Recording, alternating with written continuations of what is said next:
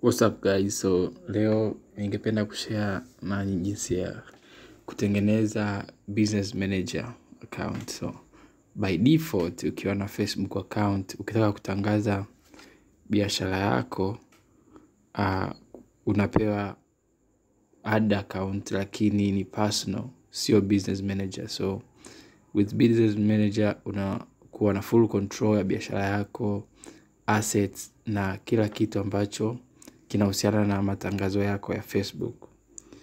Watu wengi wanakuwa wanakosea kwenye kutangaza biashara zao Facebook. Wanakuwa wana boost post au unakuta post inakuwa na hashtag. Hashtag katika post haihitajiki na haina umuhimu wowote kama ni ad. Kama itatangazwa basi haihitaji kuwa na hashtag yoyote. Kwa mfano, watu wengi, kwa mfano hizi page, let's say nichague hii page, watu wengi hukimbilia hapa, promote, this is not allowed, this is not good. Usipromote post au page yako au biashara yako kwa Facebook kwa style hii. The right way ni kutengeneza business manager ambayo itakuwa na hizi page zako zote. Itakuwa na watu ambao watahusika katika kuipromote page yako. Let's say wewe una rafiki yako, mnashare kampuni moja au mnashare duka moja ambalo mnataka muuze hizo bidhaa. Hivyo let's say wewe ukatengeneza business manager, unaweza kumuinvite rafiki yako mkatumia same business manager kufanya hiyo posts and other stuff kwa business manager. Sorry. So kitu cha kwanza jinsi ya kutengeneza business manager, unaenda ukiwa Google, you just type in business.facebook.com/overview. Hii ndio shortcut rahisi kama hujai kutengeneza business manager. Ukishafika business.facebook.com/overview, utakutana na hii page ambayo inakwambia manage ad accounts, pages and the people who work on them all in one place. It's free. So hii ndio na ukiklik hapa create a business, utakuta option ya unaweka jina lako, utaandika jina la biashara yako, jina lako litakalo display kwenye business.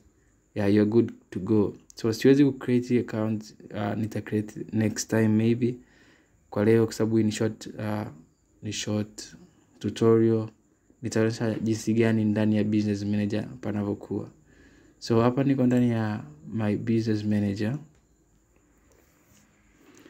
Yeah, again natumia muda kidogo kuload kama internet sio imara sana. Nikienda ndani ya my business manager hapa.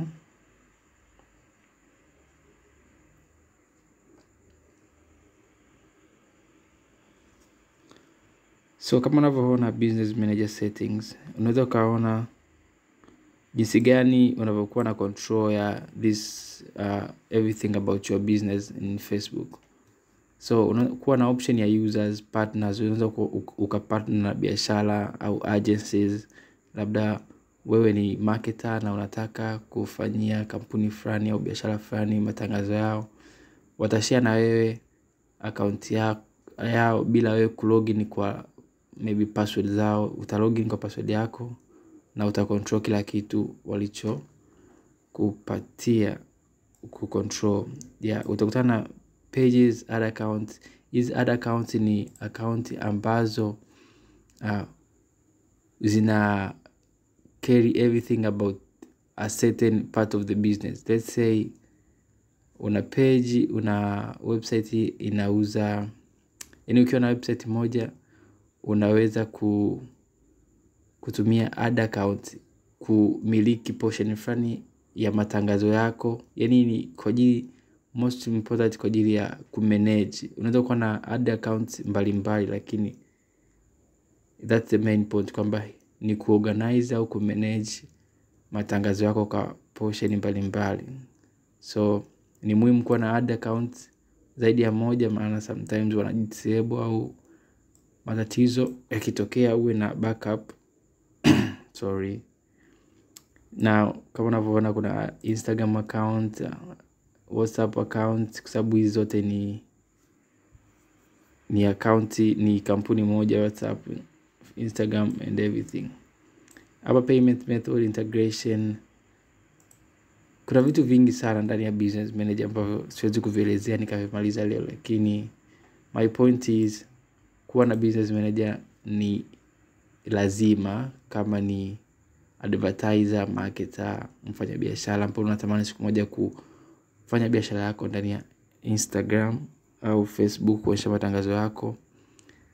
Yeah, so ni hivyo kwa leo, na kama hii video imekusaidia kwa namna yoyote ile, basi consider kusubscribe, like na share ili na mimi nipate moyo wa kuendelea kupost.